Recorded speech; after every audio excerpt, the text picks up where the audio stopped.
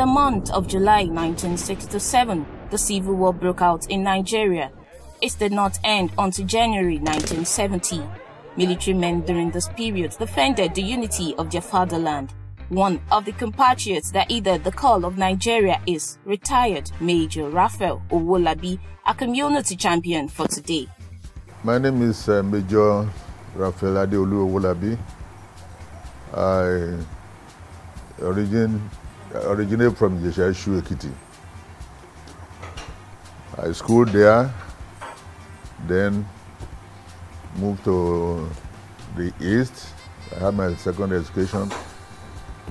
Then I was working with a company when the war broke out. So because of my interest and commitment to my country, I resigned from my job and I joined the army. So I worked in the army. By 1975, I was nominated and posted to United States of America as a military attaché. I came back in 1980 and posted to various commands where I worked, and by 1996, July, I retired voluntarily from the army. Having pledged to serve Nigeria with all his strength as a military officer, Major Owolabi's decision for community activism continues, a selfless service to his country. I moved to this community I think 1973. We have about 12 streets in the association, and in the CDA we have about 34 streets. The success of this nation, whatever it is, it goes to the president. But the president doesn't go down himself to do things. I, as the chairman of the community, I have been directing affairs. I brought about street lights, to about 11 streets in this area, in the community. Then there is a the Akitoye Shogunle primary school. Okay, they were having problems with the toilets, children toilets, and so on. So we went there and rebuilt the toilet, put all facilities there, and get the water system running. So those are the things I have championed. Okay, especially security is very, very important.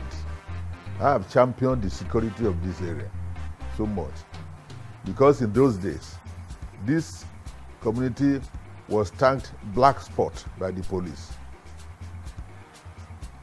People hardly move about, but in the night, I will come out with my security officer. We'll come out, go to the gate, monitor all activities. And the idea of house burglings, car snatching and stealing and so on was eradicated. So that has been reduced to the barest minimum. According to him, a military man is a manager of men interested in the welfare of troops, serving his community with love, strength, and faith over the years. Major Owolabi has touched the lives of the citizens in many ways. Some of his community members who spoke to Lagos Community Updates give their own testimonies. He have done a lot in our community, especially in lighting up the streets, and the securities have reduced. He used his position to make sure the communities are free from crimes. He has played a vital role in community leadership. Major is, by his training, a committed leader. He is patient. He listens to everybody before taking his decisions. Major Owolabi to me is a man that we want to emulate. When we talk about security, it's something that gives even the country a concern. But he's been able to tackle the security aspects of this environment. And when it comes to social life, he's been able to bring everybody together, because it's very difficult for families to stay together during festive period and after festive period. But he tried to make sure that everybody come together and have a family gathering all of the time. And the youth are not left out in all of these things he does.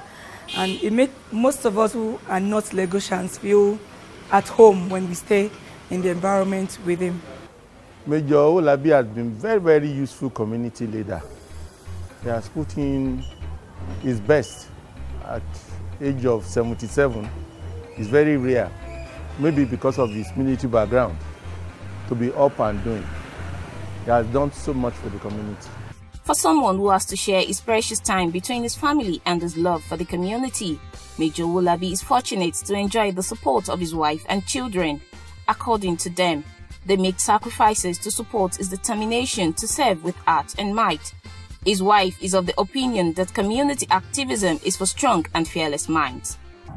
A lot of things that, especially dealing with the street boys, the malams, clearing them is not an easy thing. If you are not strong in mind, you won't be able to do that. You'll be afraid maybe they will come after you, they come and attack later. So these are the things that this generation may not really be able to face. I would say I'm used to it, because I knew when he was a military man, he was never in Lagos, and he was always about all over Nigeria. So I'm used to that.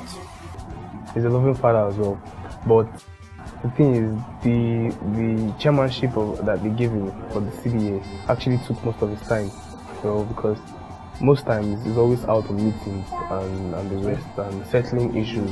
He's a strict disciplinarian.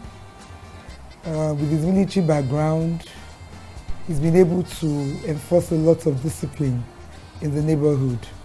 We know it's what he needs to do. And he's retired now, so all these things also help him to live long. I would like to take after him. Major Raphael Owolabi paints the picture of Lagos and acknowledges Governor Akinwumi Ambode's selfless discharge of his duties to make Lagos a home for all. Governor Akinwumi Ambode is a workaholic, because he goes about not only, there are some governors that they are always going about in flying agbada here and there. Sometimes I see him in shirts, going, places to inspect projects and so on and so forth. So he's a very hard-working governor.